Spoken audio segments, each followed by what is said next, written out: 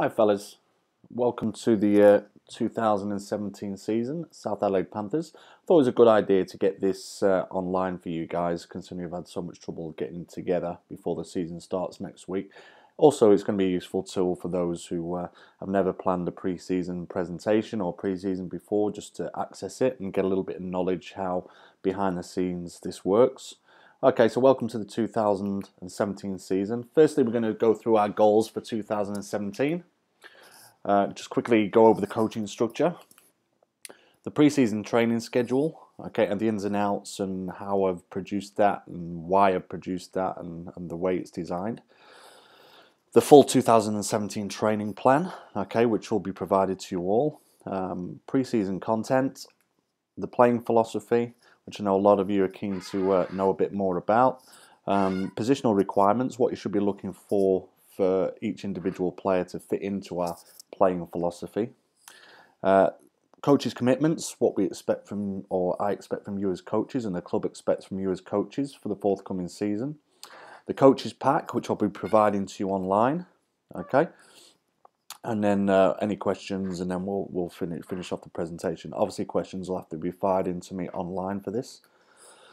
Okay, our club philosophy, which I've designed, is very much based something that we put on in the dressing rooms. Okay, which is we play a we, obviously emphasising the we. It's very much a club of togetherness, building the teamwork into the players and the coaches. So we play a quick and effective style of football with adaptability, organisation, and a high level of teamwork and endeavour. We play to our strengths, which in turn will become our opponent's weakness. We will never be outworked, outfought, or outthought by any opponent. And we acknowledge that we will achieve what we achieve is governed only by ourselves, our ability to work together, and our desire to work for each other. Some really important components in there. I believe that if you've got an effective group of players that are willing to implement all four of those, you're going to go a long way towards being extremely successful as a team and as a club. If we can instill this philosophy into our juniors, so when they come to seniors, okay, they've already got this ingrained into them. And again, the club will be extremely successful because of that. And to finish off, a team above all, and obviously above all a team. Again, emphasise on the teamwork, and this incorporates the coaching staff as well. The coaching staff are a team. The coaching staff and the players are all one team. We don't want to position ourselves above the players where we're separated from the players. We're part of this, and we need to let the players understand that. Okay, so our goals for the 2017 season. Okay, obviously this year the goal for the seniors is to gain promotion back to the National Premier League, having been relegated last year. So our targets are in all senior age categories, so that's the seniors all the way through to the under-16s, is finals football, so to finish in the top six. To instill the club's philosophy throughout the seniors. Obviously, we started that last season, but we're going to build on that again this year. So those players have already had one season in the National Premier League working on the club's philosophy. Now they're going to get the opportunity to do that in the State League, okay, which should give them a little bit more of an opportunity to use the tools that we've given them. To instill the club's playing philosophy, to encourage and develop our youth players to play senior football. This one thing that happened very, very well last year, and we want to continue. We want South Adelaide to be a club where it's seen that if you're a youth player here, that you do the right things and you're good enough, you're going to get a shot at senior football. Okay. 2017 coaching setup. Okay, obviously the seniors, myself, the coach, Danny Greystone. My two assistants will be both Ben Dale and Matthew Prodanovsky. Okay, the reserves and under-18s. Reserves will be coached by Anthony Rideout, his assistant Matthew Huntley. The under-18s will be coached by Andrew Shaw. Okay, under-17s coach Mark Cousins. Okay, and the under-16s coach Chris Gross. Okay. The reserves and under-18s is a really important area for me. Okay, I feel that this is probably the key area for development within the club, and from the reserves and then the under-18s, we really want to be seeing players moving into the seniors. Good players from the under-18s may bypass the reserves and end up in the seniors. But last year, and what I want to continue in this year, we had a real focus on coaches pushing their players forwards when they're ready, and also developing the players so they can move up. And ultimately, your goal is to produce players for the seniors, and when they get to the seniors, players who have an understanding of the way we play. New this year, we've got an under-17s, okay, which is obviously going to provide players into the 18s and the reserves, okay, and an under-16s, which is going to provide players directly into the under-17s first. The good thing about having an under-17s, if we've got players that are eligible for the under-17s who perhaps don't get a full game in the reserves, the seniors, or the 18s, with the under-17s playing on a Sunday, these players can go down and play for the under-17s and get as much match time into them within reason. Okay, obviously we don't want them playing 2 games in a weekend, but we can get 1 game, 1.5 games into them. That will be ideal for their development. Okay, so that's a setup for 2017. Okay, onto the pre-season schedule. The objective of the pre-season training program is to not waste a minute of training time and assure that everything we do within each session is focused on developing the club philosophy, the playing philosophy with all our senior teams. Okay, so obviously we don't have a great deal of training time with our players being a semi-professional club, so we cannot afford to waste any of this training time doing things that are not relative to what we do on a Saturday, that are not conditioning our players and not preparing our players tactically for what we want to deliver on a Saturday on the pitch. Okay, and that goes for all 3 teams. We'll train 3 times a week. Seniors will train 4 times after Christmas, so that'll be a Tuesday, Thursday, Saturday and Sunday. Training commences at 6:30. Now this is important for me. This is something that didn't happen last year. Every senior coach from 16s through to seniors need to be set up for 6:15. Okay, so before most of the players come onto the pitch at 6:30 to train, we need to be set up and ready to go. Okay, last year there was a lot of standing around, coaches chatting to each other, and then we're still putting cones out at 25 past, even 25 to 7 at some points. I found the longer the season went on, this started to get more and more slack. Let's be professional in what we do. Let's make sure we're set up for 6:15.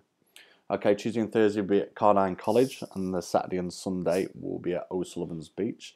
That may be the Saturday at Cardine College as well. We're just in negotiations with that because we want to stay off our main pitch as much as we can. Okay, full training plan for 2017. This will be provided to you all. Okay, so I'm just going to open that. So this is what will be provided to you. Okay, is a full list. Let me just go back into that. So a full list of the training for the whole of 2017. Okay, so obviously once we get past pre-season, the Thursday night becomes your tactical session, and you'll see here all the way up to round 1 or the last pre-season game, which you can start preparing yourself tactically for the last friendly. Okay, after that it just simply says Thursday's tactical session, bit of SAQ and tactical session for the remainder of the year, because obviously that Thursday night is where you're going to be preparing your players for your Saturday game. Okay, your conditioning has been prepared for you for the entire of the season, so we're gradually working on the Raymond Verheyen philosophy of conditioning your players so we don't have a high level of conditioning, extremely high level of conditioning just before the season starts, and it starts to deteriorate throughout the year. This worked really well for us last year, and I think everyone would agree as the season progressed, our players started to get fitter and fitter. Okay, I've slightly adjusted this because I think last year the increments went up a little bit too quickly, especially with the sprints, and we had a few players starting to come down with a few hamstring troubles. We didn't get any major troubles, but it was definitely there to see. So the increments have just gone up a little bit slower because we are dealing with semi-professional footballers who, work during the day as well. But all this has been prepared for you. So the whole season has been designed. Okay, so particularly for the Tuesday night, I want you to adhere to this. Okay, keep to it for the entire season, and we'll obviously every 6 weeks we'll get together as coaches and we'll just sort of assess how this is going as we go along. Okay, but there you go, it's all there for you.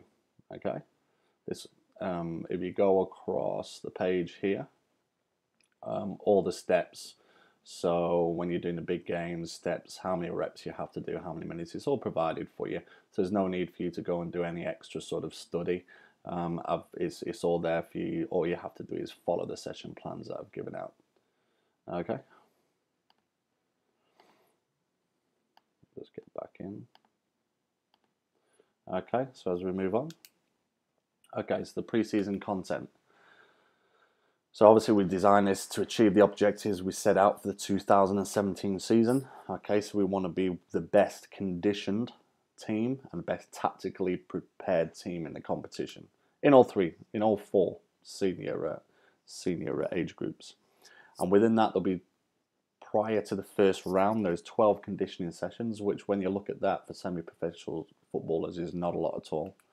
11 tactical sessions. The seniors will be doing 16 tactical sessions because we'll be coming in on a Sunday as well. And the reason being, a couple of them tactical sessions we may do as conditioning sessions, just depending on how the week's gone. But a lot of them tactical sessions are going to be on the following day from a game. Okay, so they have to be tactical sessions. Okay, they can't be conditioning sessions because you need to get the rest time in. There'll be 6 friendlies. Last year we had 9 friendlies, but I just found last year with the amount of friendlies we had, we were just getting a little bit stale before we got into some real proper competition, and the season starts a lot earlier this year. So we've got 6 friendly fixtures, and there'll be an internal trial on top of that. So all senior teams will be following the same training program and game plan. Okay. I've also provided you with a conditioning run for missed training sessions. So anyone who misses a conditioning session on a Tuesday can be given the conditioning run to do on the Thursday, which should give them should maximize their time on the Thursday and provide them with that key conditioning session during the week. Because players will start to learn that Tuesday night's a conditioning session, and that's especially on warm nights. They're the nights that you may get some excuses or working late, whatnot. It happens. It's semi-professional football. Okay, so we got to make sure that those players get that conditioning session into them, and it's not punishment. It's they're going to keep up with the squad. They need to be doing the same work and same conditioning sessions. Okay, so pre-season conditioning. The pre-season conditioning program has been designed to achieve the following. So achieve football-specific fitness. Okay. There'll be no long-distance runs in this. Okay. We're not trying to make our players fit for running a marathon. We're not trying to make our players fit for long-distance running and sustained bursts of very, very low output training. Football is very, very specific. It's high burst, high energy, and intermittent training. So this is how the pre-season conditioning training has been designed for football, for nothing else. Those of you who were here last season and saw the way we approached the game, the first game, pre-season game against Cobras, where we won 10-0 against the State League side, saw the difference between how explosive we were compared to the opposition. So to improve our strength and conditioning, we will all be doing the FIFA 11 warm-up, which has been provided for you, which has been proven to decrease injury rates. Okay, can get a little monotonous as the season goes on, but that's where you just need to educate the players and make them understand the importance of doing this. Okay, there's 3 different levels of it, so you can every week you can be doing a different version of it just to get away from that monotony. And something that I'm very big on is the speed, agility, and quickness training as well. So we'll be doing the FIFA warm-up one session and the SAQ training before your tactical session, just to get the movement and the footwork correct. So it's obviously to improve our endurance, but football-specific endurance, controlled and football specific. Again, everything's aiming towards being developed around about football as a game, specific to our game. Improve recovery rates, of course, with short intermittent drills. Okay, the game is short and intermittent. Okay, with explosive actions. Okay, so this is how I've designed it. And obviously, again, the conditioning run for missed training sessions. Improve our speed, improve teamwork, and improve the tools to implement the playing style. And of course, injury prevention. Okay, if the player's conditioned correctly for the game, there's going to be less injuries, particularly at the start of the season when they start playing competitively. Again, our philosophy will never be outworked, outfought, or outthought by any opponent. Okay, the tactical element of pre-season. It's been designed to achieve the following: to implement a playing philosophy that suits our players. Okay, what we have to accept is in the south of Adelaide, I believe, and even Australia to some extent, we develop a certain type of player. For me, that's a very, very strong physical player, which has all the attributes, has the endeavour, has the work rate, has the heart, has the willingness to win, but really does lack in some areas the technical aspect of the game. So, especially from a senior level, I have to instill a playing philosophy that suits our players. From reserves and down, we want to be developing our players. So when they get to senior level, they've not only have they got the everything that's good about Southern players, they've also got the technical aspects of the game as well. Okay, so I've based our playing philosophy around that. So to ensure easy progression from juniors through to seniors, we want everyone at the club, every junior at the club to see a pathway through to senior football. And from this season forward, every junior will be working on the same pathway, the same playing philosophy, which is a little bit different to the Australian way of playing football, the Australian national curriculum. Okay, I've actually based this more so. I've taken the best bits out of the Australian curriculum and I added the best bits out of the German curriculum, which I think suits the Australian game a little bit more, just because of the type of players we produced. To be the most organised team within the competition, to ensure that players understand their individual roles and responsibility, which is key to having a tactically successful team. To ensure continuity again throughout the seniors, if our under 18s have got the same set plays as the seniors, I don't care about that. Okay, because if your set plays are done correctly, it doesn't matter whether the opposition knows what you're doing or not, they're going to find it difficult to stop. And to be quite honest, at this level, there's not many senior coaches who are going to correlate what the under 18s is doing and think that the seniors will be doing exactly the same thing. Okay, so there should be some sort of continuity there. So if I bring a player up from the 18s, he immediately knows what our set plays are all about. And obviously to win football matches. Again, our philosophy at the bottom there. Okay, so the club playing philosophy. We'll go through that again. We won't read through that again, but we'll just click through it. Again, just a bit of a recap. Team above all and above all the team. Okay, our formation, we've obviously gone for the 4-2-3-1. Okay, there's two different variations of this. There's a 4-2-3-1, and you can obviously reverse the triangle and play a 4-1-4-1. Okay, that basically depends on the players you've got. I would like to keep this formation in the reserves in the 18s, 16s, and 17s if we can. Okay, because we really want to be able to develop not only your defensive midfielder but also your central midfielder, who's going to become your pivot man and your playmaker. Okay, notice the wide players are tucked in, not so much wide, but they're more they become sort of inside wide players, and the one target play up front. Why the 4-2-3-1? Okay, even spread of players throughout the pitch. Okay, because of the formation, there's a lot of passing lanes. Okay, there's triangles all over the pitch. It's ideal for the transition to an immediate press after possession turnover. This is why we play narrow. This is why our wide players are tucked in.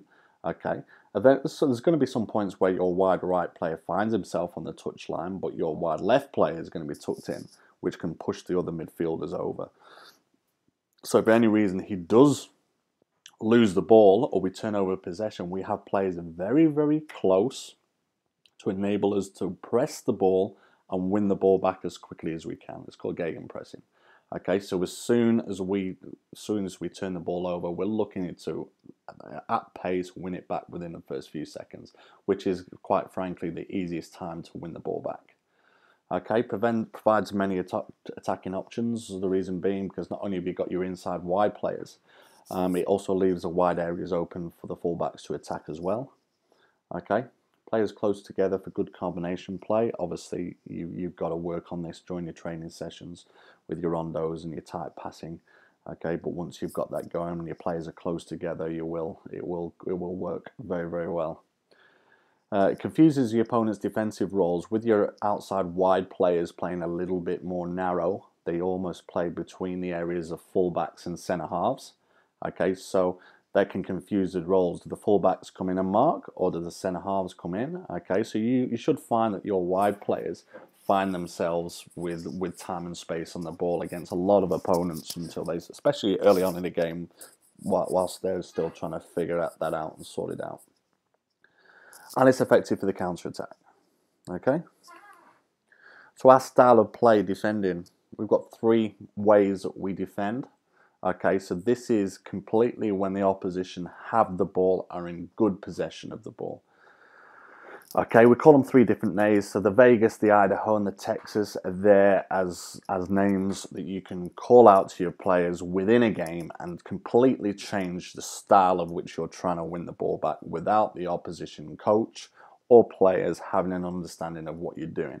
So for example, if all your players on the pitch are shouting Texas, they all know that that's going into a defensive retreat, but the opposition doesn't know. So we've got 3 styles: high press defending, fullback ambush, and defensive retreat, and we're going to go through all 3. High press defending, which is the Vegas. So when to apply? Obviously under the coach's or captain's instruction. The captain may see an opportunity to press on the pitch that the coach doesn't see.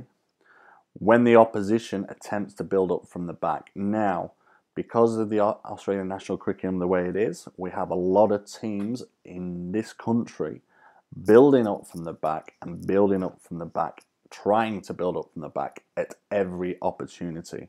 I've even come across situations where coaches have instructed their players to not play it long under any circumstances. So these are the sort of teams that we want to test their build-up play and see if we can win that ball, win it early, and win it in their defensive third. Okay?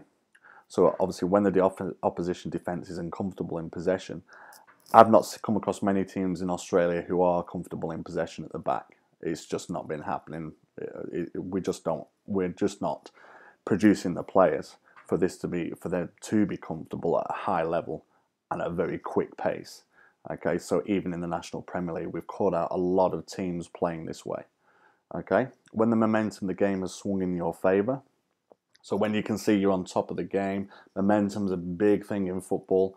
Okay, and the flow's with you, and they try and play out from the back, or trying to play it short, or even if they're still kicking long from goal kicks, we can press high. Okay, because the momentum's with us. And obviously when you're attacking players of sufficient energy to apply with high intensity, and now this is something as a coach you really do need to keep an eye on, because it's a very demanding, high energy style of trying to win the ball back.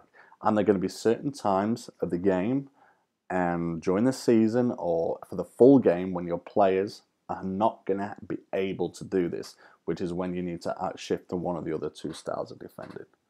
Okay. So how to apply? Okay, we'll go through it in the diagram. The right midfield and left mid will position themselves so they can apply immediate pressure to the centre back and also cover the ball to the fullback. Press from out to in to force centre back towards the goalkeeper. So we're trying to force them to play back to the goalkeeper. Now, what's different to this and a lot of the presses that a lot of other teams do is a lot of teams leave the goalkeeper unopposed. We're not going to do that. So the centre forward is going to try and pressure the ball to the goalkeeper and look to intercept because we know that they're going to play, that's their out ball. Okay?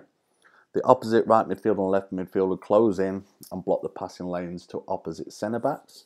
Okay? Which will become a little bit more apparent in the diagram.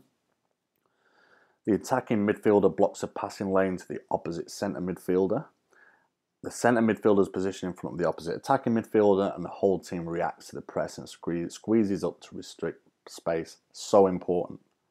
There's no point in your forwards and your midfielders applying high pressure if your defence is going to leave a big hole in between the defence and the opposition midfield, or even the goalkeeper leaving too much space in behind the back four.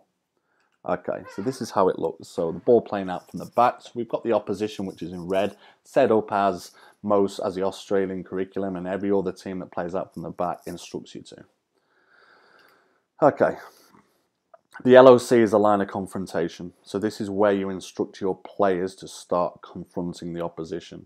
Okay, so this will change the further back that we go. So anything behind that, so if your defender drops right into the touch line, allow them to have it and allow them to come up to this area. Okay, we don't really want to see players going that deep to press the ball because it just creates too much space in this area. So allow them the space to, so their starting point is just a little bit higher. So our starting point is just deep enough so he's comfortable in playing this ball. Okay? The line of confrontation. Now your left midfield and your right midfield and their initial positions are so important. They have got to be in a position where they stop this ball here into the wide player. So close enough where they can press if he does attempt the long ball. Okay, and on the other side, close enough to that side. So the goalkeeper's looking and he sees both easy options here, and he sees that this is a danger pass and this is a danger pass. But he's close enough that he can still press as the ball arrives. Okay? Okay, so the ball goes into the centre back. Okay? Now, what the wide player has to do is press the centre back angle. Now, notice the curve of how he presses the ball. Okay? That is to cut off the direct ball into the wide player. Okay, so we don't want him getting a touch playing straight out to the wide player. Okay, obviously he's left this man here, so that's all going to be apparent. So he's going to have two options: one to play in it or in there, or back to the goalkeeper. Okay, if we've got his head down, he's only going to look for short options. So curve the run, and obviously the easy ball back at the moment is the goalkeeper's ball. The ball back to the goalkeeper. So this is the one we want our centre forward pressing and trying to cut out. We nearly got quite a few goals last year, especially in the early parts of the game, catching them out with this. Okay, you will score goals very, very early on. Obviously, this has left a lot of space in here to play into the midfield. Right midfielder, the opposition midfielder cuts off this long ball across to the other side. Now, this is a really important job, because if we're going to press to one side of the pitch, this is where you're going to be left vulnerable, on the opposite side of the pitch. The attacking midfielder covers the ball into their pivot. Okay, defensive midfielders come in and we press and we make sure there is no easy ball into their midfield.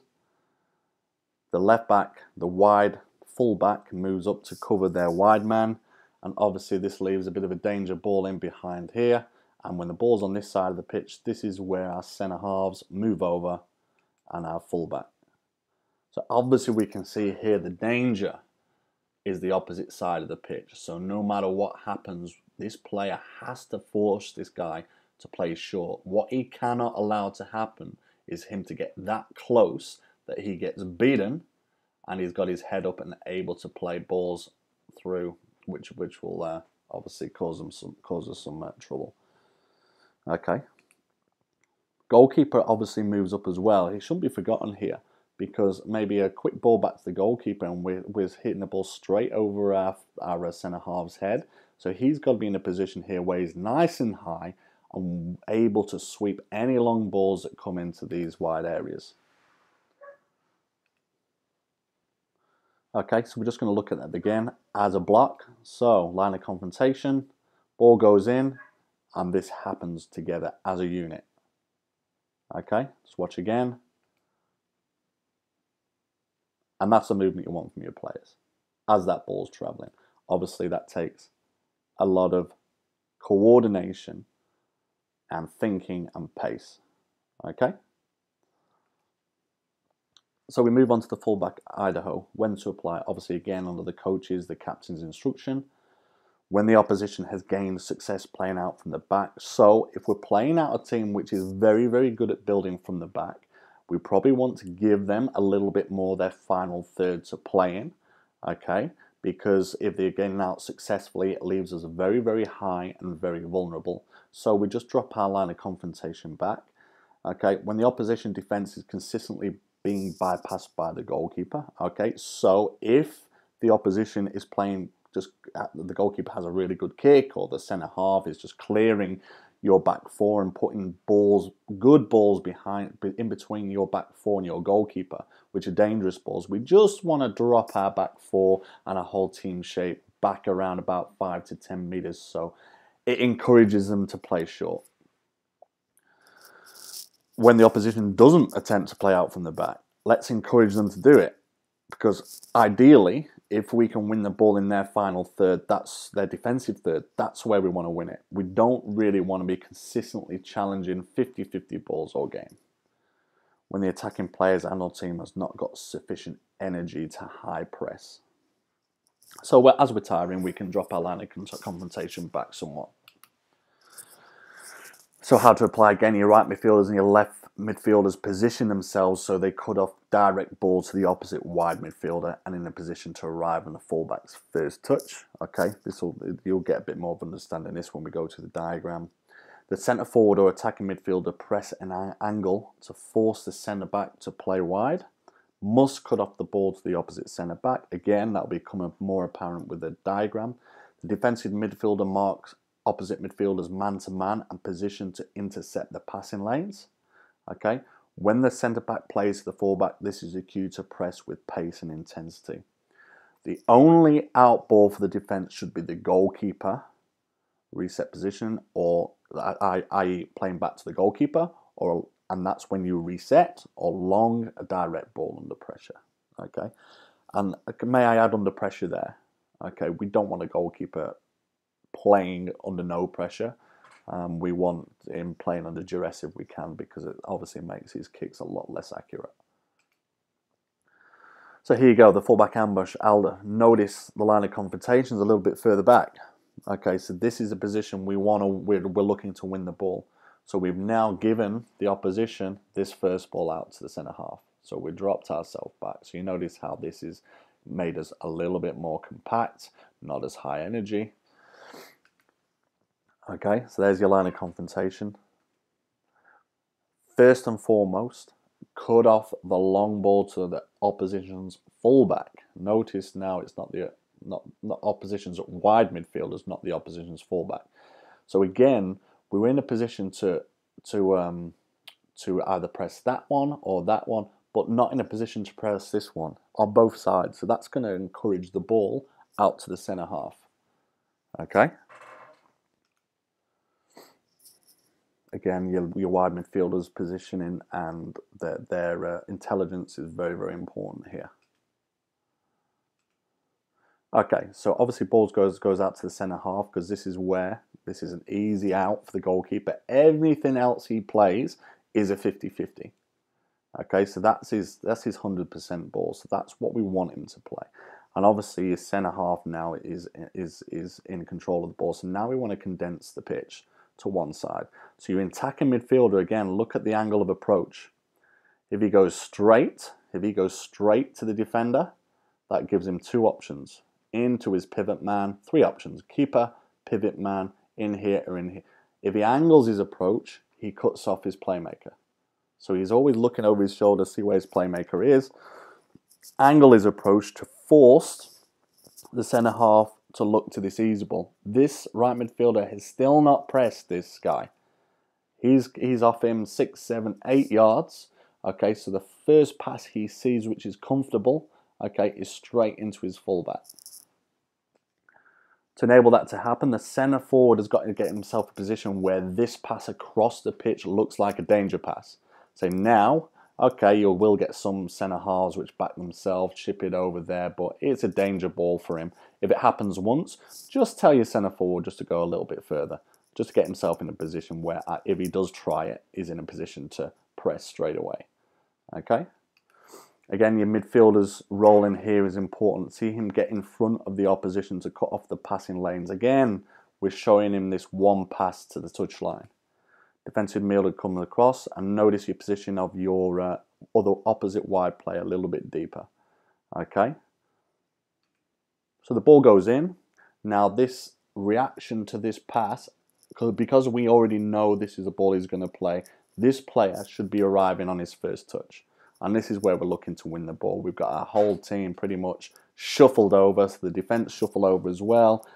You're probably 6, 7 times out of 10, you'll probably receive the pass will coming into here, and we've got 3 versus 1 over this side of the pitch, and we'll win the ball in this area. And notice when we do win it, and if we do win it, look how compact we are to break through and counter.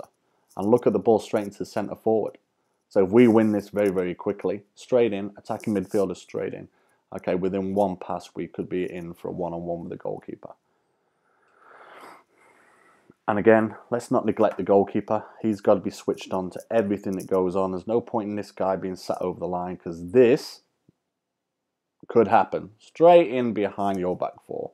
On touch back, straight in behind the back four. He's got to be aware that that's the danger ball in there. So let's look at that again. Ball goes in. As it's travelling, and midfield shuffle, force him into the wide area again. As this ball's travelling, we arrive on the first touch. Okay, just have a look at that again. Let's go back to the ball from the keeper. Again, it's just a mirror image on the opposite side. Angle of the press of the attacking midfielder is so important, and the role of your wide player into the wide area, and we win the ball. Okay, so the defensive retreat, when to apply, again under the coach's captain's instruction. When the opposition has gained momentum, which will happen, we see this in games, and they're consistently pressurising, there are going to be times when you're going to have to drop in, compact, and do a defensive retreat. When the opposition is playing the long ball in behind the defensive line with success consistently, and when I say success, obviously they're getting behind them. They may be a long ball side, and they've got players which do very, very well under them conditions. Okay, so we may want to drop ourselves back again to further encourage them to build out from the back. When defending the lead under consistent pressure, could be the last 5 minutes of the game. Or we may be down to 10 men, which will come on in a second. Okay, so it's just about, we've seen so many professional teams do this. You just get back in, 2 banks of 4, 4-4-2, okay, and slide and defend, and can be compact in all areas of the pitch. When the opposition is vulnerable to the counter-attack due to lack of pace.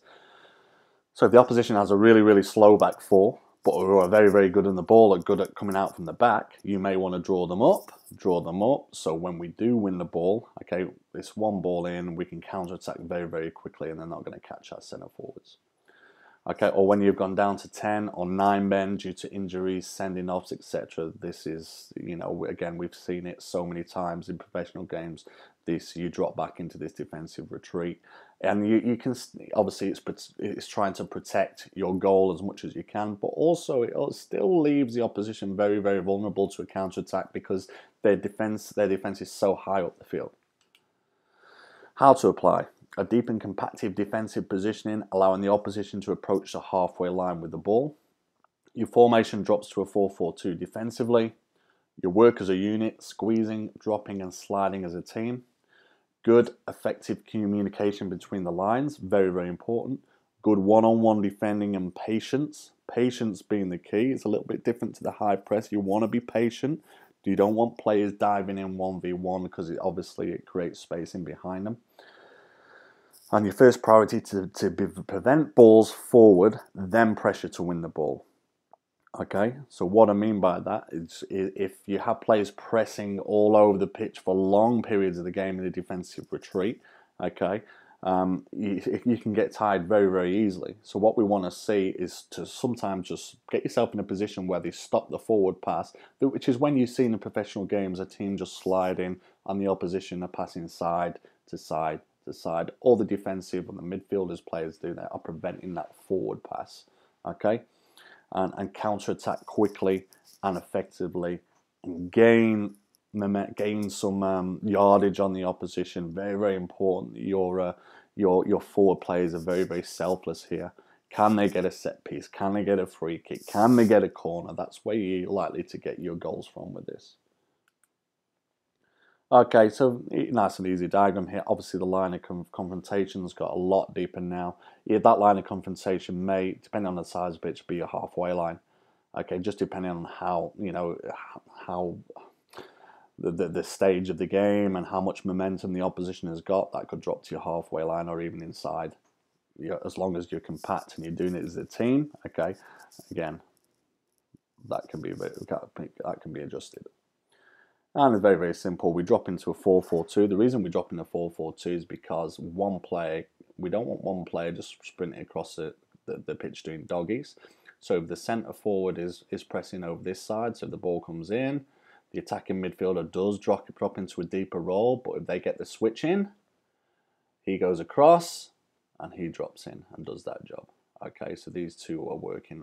He's working the left-hand side of the pitch, he's working the right. Okay? And you allow them to come forward.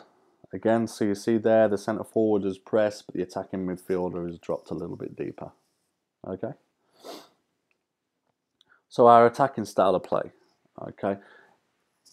In an ideal world, we want to build out from the back if we can. Okay? And this is certainly what we want to instill into our reserves, our 18s and our younger players. Okay, but you have to have the players that are confident in doing so.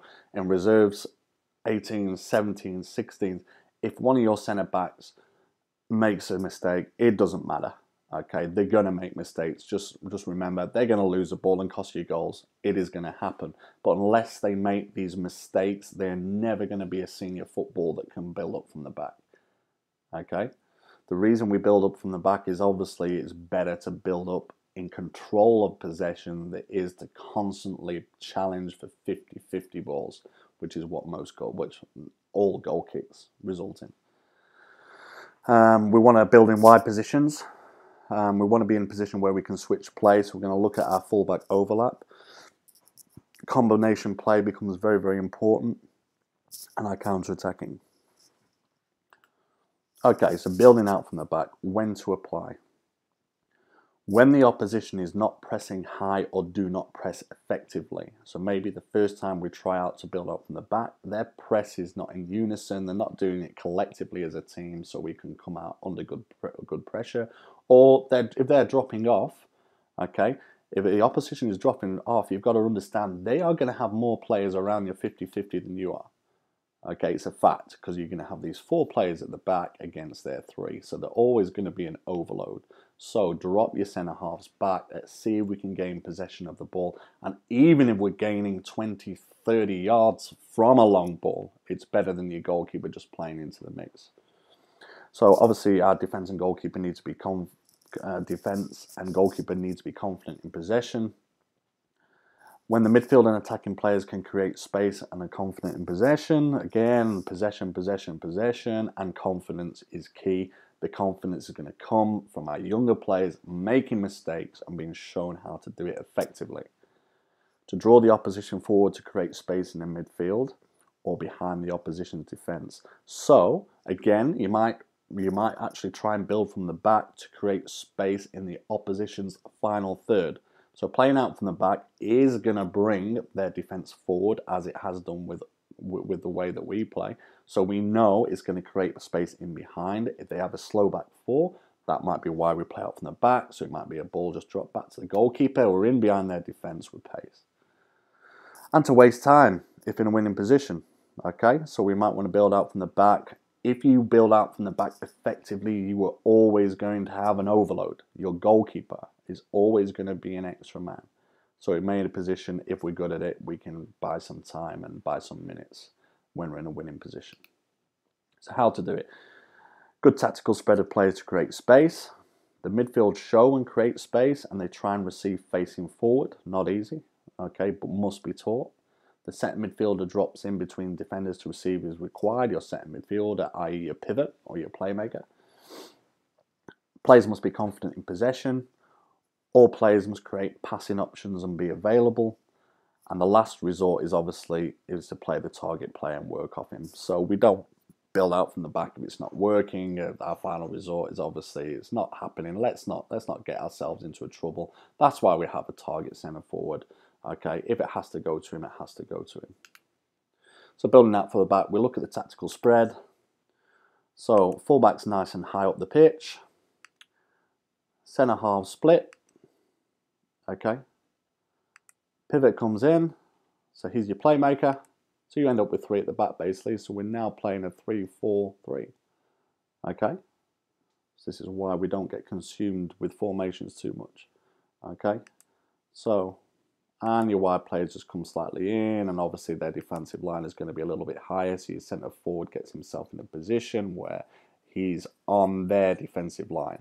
So I'm presuming here they've actually squeezed quite high to presses. Okay. So building in wide positions. So there's a lot of time when we're building out from back, we're going to end up in them wide areas.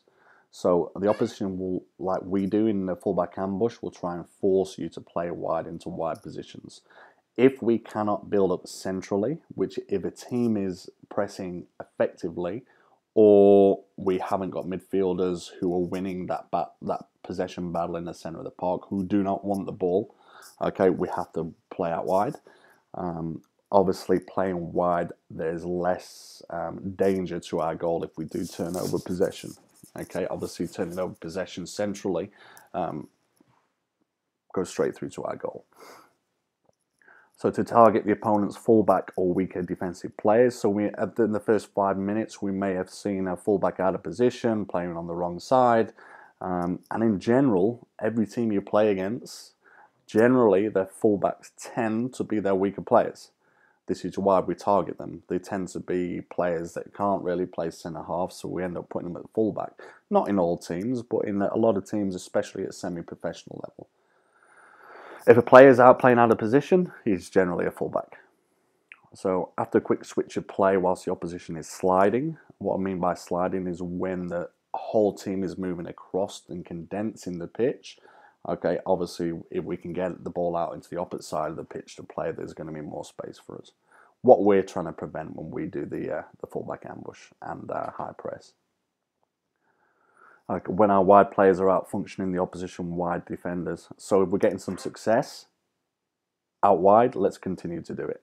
So if, during that first 5-10 minutes, you want to encourage your wide players to see if they can get on top and go at their fullbacks very, very early. If you find they're on top of one of their fullbacks, let's keep going that way. Okay, let's if something's working, let's keep doing it. And when we have achieved success again from wide deliveries. So just a couple of examples here. You can be creative with this, but we want to give some examples to the players of combinations in wide areas. Okay, so usually when we build up from the back, it goes into the centre halves. We're looking for this wide midfielder to come and ask the question of the opposition fullback. Okay, does he stay? Does he go? So in this example, the opposition fullback's man-to-man marking. So he's going to follow the opposition, follow our wide play, which leaves a big area to exploit for either the fullback or the centre forward. Okay, so this is just a combination where the fullback, both your wide player and your fullback are in tune to what's going on. So the fullback knows if the ball goes into the wide midfielder, into his feet, okay, it's going to be a knockback or either back to the centre half or in first time for him. Okay, you'd be surprised how often this works. So second example, again, you can be creative these, but your players need plans. Okay, you can't expect your players just to go out and work off the cuff. This is what teamwork's all about. This is why we tactically train, not just being planned at set pieces, but also having a plan when we have the ball in certain areas of the pitch. Okay, so at this point, the fullback's decided to keep his shape. Okay, great. Shout a turn. Okay, and then we're looking to play the centre forward in first time because he's the one who's got your wide midfielder there has got time. He's got time on the ball. Okay, if he comes and gets pressed into here, Okay, that means your attacking midfielder's free or he's free into feet here. Okay, but when you do this in a training session, you'll see all these things start to happen, and it will paint a better picture for you. Okay, so again, we're looking to exploit that line. So switching play, the fullback overlap. So when do we apply this?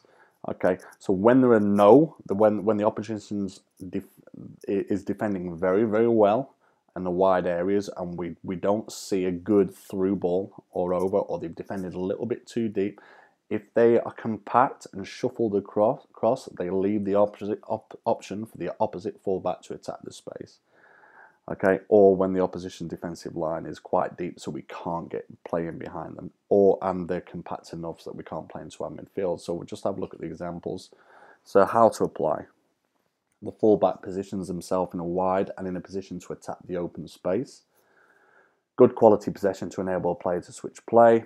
Quick and accurate passing to ensure that the switch. If your players already have this plan, you're more likely for the passes to be quick and accurate, because even before they're receiving the ball, they know what they're going to do with it. So the control's going to be there, should be in the right area. And obviously, if they've gone over this time and time again in training, it becomes a lot more robotic for them.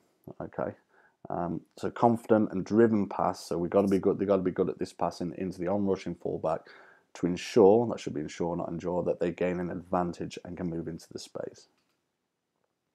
So here you've got an example here where we're going down the side of the pitch. Okay, into our fullback, but look at if the opposition, let's say they're playing a defensive retreat, which they are in here, the opposition is nice and compact where they should be, the back fullback in line with the back post where he should be. This leaves our wide player tucked in, okay, occupying this back player. Okay, if your wide player's out here, he kills all this space. Okay, we want him tucked in, close to your centre forward, looking for opportunities in here, which leaves all this space free. Okay, if this guy stands out here, this must mean we have an overload in here, and we must have space to work it in here and play in. So we'll just forward on. So here we're playing. It's not happening. It's too tight, but we're going to keep possession. We come back out to our centre half, and he looks to play that straight away into the fullback. And obviously, when that happens, fullback runs onto the ball. Okay. And as that would happen, our centre half would get over, we would get over, and we'd transition into attacking positions on that side. Okay. Another example in there to the wide midfielder, no space, but we still managed to keep it through our defensive midfielder. And again, he's looking for that switch because he knows that's where the space is going to be. Okay, you'll get this to a point where your defensive midfielder doesn't even have to look whether he's in there. He knows he's going to be in there, so it's just a touch and it's a ball in. The amount of times last season I saw this ball on was unbelievable every single game. Okay, but you need players who have worked on this and have the capability of playing it. Combination play. When to apply positional play between the front four attacking players that occurs in all areas of the pitch. So we want our front four players to combine. When we have good possession of the ball and the opposition have a structural style of defending, so if they've dropped in and they're defending that forward pass, we need some movement between our front four players. When the opposition midfield have dropped to support, creating space for attacking players to work in, and after well-structured build-up play when we have effective possession of the ball. How to apply the centre midfielder players, our playmaker, combine and rotate to allow passing lanes through to the attacking players. Attacking players recognise the right time to drop and support, and the attacking players recognise the vacant areas and make well-timed and angled runs. Now this is important, that you'll need to work on this with your players. Good attacking players do this instinctively. Okay, this is why we pay good money and big money for good attacking players. Okay, but we will have to work on our junior players on this, no doubt about it. So good quality and well-timed passes through to attacking players. If the player that's in possession has got an understanding of what your attacking players may be doing, there's more likely that it's going to be a well-timed pass. Okay, so just a couple of examples here. This will be in all areas of the pitch. This is the example where the opposition are pressing high again. We'll go out the other way this time to the opposition centre half. Okay, defensive midfielders come. Now your centre forwards come really deep here. Okay, so other players around him have noticed that. So he's come deep, asking for the ball. Now, the centre-half decided to come with him, which has created the space in there for the attacking midfield to go in. So we've got a midfield rotation in there. Okay. Second example, go out the other side this time. Our centre midfielders come deep to get the ball. He's being followed. Attacking midfielder comes deep. Again, it's about a player taking up a space that's been vacated by another player. Okay, this doesn't happen a lot. A lot of the time, our midfielder will be watching what's happening here. He'll just watch the centre midfielder go. Okay, but when that centre midfielder is moving to this side, he'll either not be followed, in which case he can get possession of the ball, or if he is followed, he's creating a space for us to gain possession higher up the field. So now we've got possession in our middle third, some rotation between our front two, okay, which will confuse the opposition, and we can play in there, playing behind. Just a couple of examples here. You can be creative with this, come up with your own, but we need plans. Okay, you cannot just expect players to go out there and just do it off the cuff. If players are doing things off the cuff, you're always going to be behind. Okay, counter-attacking. When to apply? Obviously, immediately after the opposition has given away possession. That is the point at when the opposition is most vulnerable. And I'll take you back to our screen. If we give the ball away in this area of the pitch, look how vulnerable we would be in them first few seconds until we regained our defensive shape.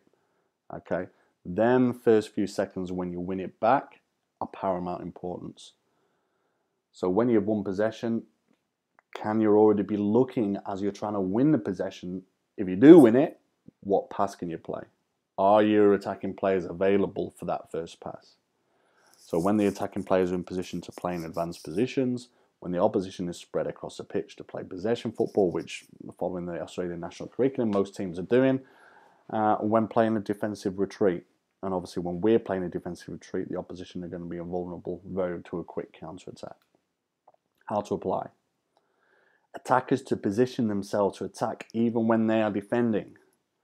Okay, so when you see in midfield trying to win possession back, can attackers get themselves in a position and ask them the question, if we win the ball now, what run am I going to make? How can I hurt the opposition? Can I be available for that first pass? Okay, very important. Doesn't happen enough. A lot of ball watching goes on. Defenders to be aware of attackers' positions even when they are defending. Okay, so that's the opposite. So a defender's going in to win the ball. What's he going to do if he wins it? So a defender needs to be thinking about attacking even when he's pressing and trying to win the ball. Okay, that's what clever footballs and that's what top footballers do. Quick, decisive passing, running with the ball to exploit space and break lines. Okay, you're probably looking 6 to 9 seconds for the ball to be won and then in the back of the opposition's net. Okay. Attackers are able to make good runs, run with the ball at pace, take on opponents, and use their vision and flair to create goal-scoring opportunities. Okay, so we'll look at your position requirements. So when you're looking for you're doing your trials, when you're looking for players, okay, obviously your goalkeepers are a little bit of a different entity, but we do want goalkeepers with the ability to use their feet to play out. Okay, be vocal, good communicators, good organisers. Ability to read the game, dominant in the penalty area, leader from the back, and excellent shot stoppers. That's your perfect goalkeeper. Fullbacks, technically good on the ball. So this is what we want to produce. Fullbacks are technically good on the ball, not just the players that end up at fullbacks because they're not technically good to play anywhere else. Look at the philosophy and the way we play football and look how important the fullbacks are to your attacking. Okay, they must be able to produce good attacking moments, good delivery in the box, and be smart, quick, fit, agile players. Obviously, good defensively in 1v1 situations, confident in possession, good offensively, will overlap. Okay, if the fullback is playing at juniors and he's never got over the halfway line, then there's something wrong. Okay, fullbacks should be involved with our attack. Okay. Fullbacks shouldn't be defending when we've got the ball. They should be thinking about their positioning, but fullbacks should be offensive when we've got the ball. So good crosses of the balls and their ability to obviously win aerial battles from them long balls, which will be pinged towards them. Okay, defensive midfielders, good technically on the ball, able to keep the ball in tight areas. We skipped centre halves, haven't we? Able to keep the ball in tight areas, contribute to the team's defence and attack, excellent readers of the game, excellent leadership and communication, physically strong in 1v1 tests. Very, very similar to your centre halves if that's not in there. Attacking midfielders, technically excellent on the ball. Okay, these are the money men. These are the ones that are hard to come by. 2-footed, can work both inside and outside, creative, proactive, can provide assists, crosses and score goals. They work hard in both attack and defence. And your playmaker, your deep line or your pivot, whatever you want to call him, the ability to link defence to the forward line. Okay, he's so important if we can get him on the ball. So he's got to be technically good, quick ball handling skills. Okay, excellent vision and awareness. Okay, can provide assists, crosses and score goals. Can link defensively with the midfield and the ability to change games. Okay. Centre forwards, ability to hold up the ball. Strong in receiving the ball with a back to goal. Okay. Good in combination play in final third. Goal scorer, obviously. Clinical finisher. And ability to create a goal from nothing.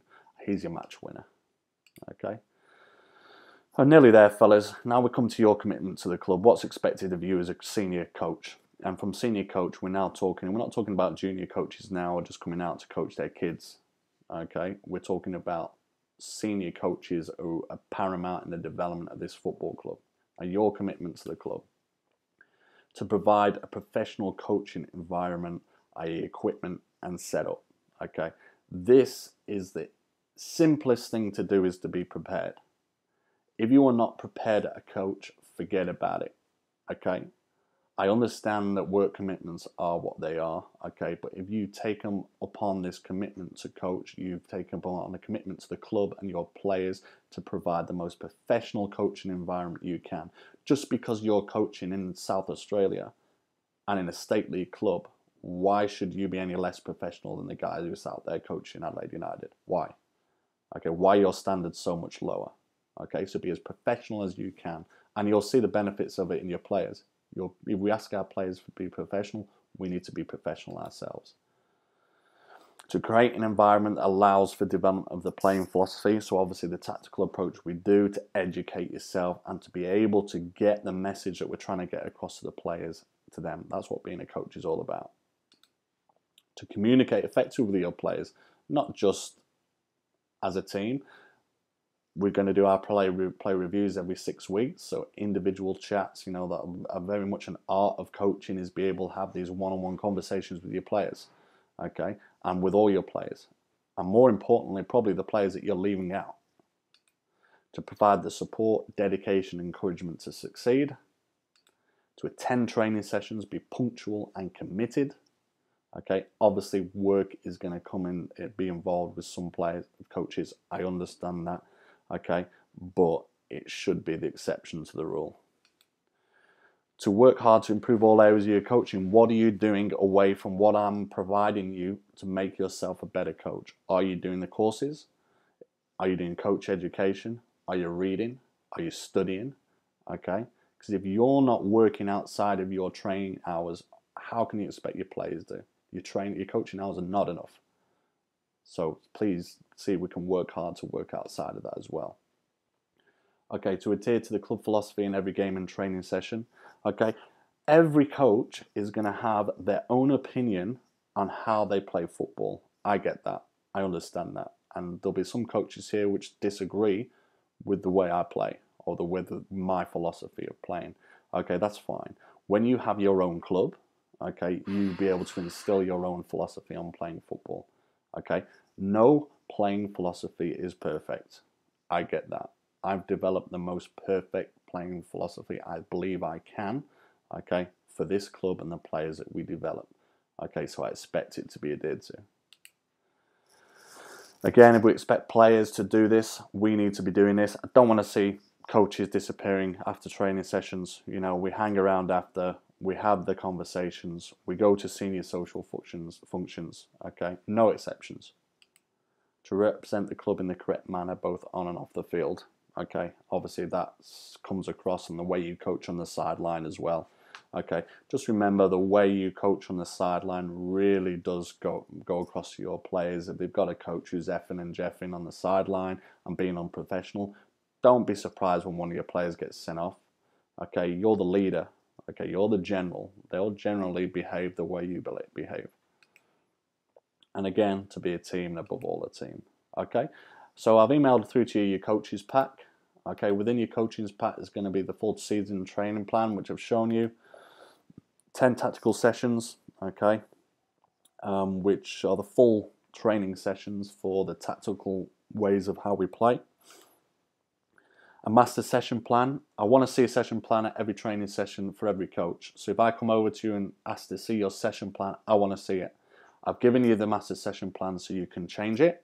If you need to do your own diagrams, a great tool to do that is Tactics Manager. Okay, it costs about $80 or something for a lifetime membership, but it's the easiest and most simple tool to create your diagrams for your session plans. But you must have them. Do not turn up to one session without a session planned. Okay, because that's just amateur. That's not semi-professional. Okay, if you expect your players to be prepared, you be prepared. Okay, a team sheet that you can use for match day, the FIFA 11 warm-up, player review sheet. So I want to see this. I'm going to get these. I want to see these at the end of every review. I want to see them for every single player. Okay, set pieces, the conditioning workout, and obviously we're not doing the presentation live. So if you do have any questions, please email me, or we can sit and arrange a time to go through some of it personally. But thanks for your time. Okay, and I'll see you next Tuesday at the start of pre-season training. Those of you who are tuning in for online on via YouTube, I hope this has given you a little bit of understanding of what a pre-season presentation should look like if you're a senior coach, and hopefully giving you some ideas as well. Any questions, feel free to submit at the bottom of the page. Thanks for listening.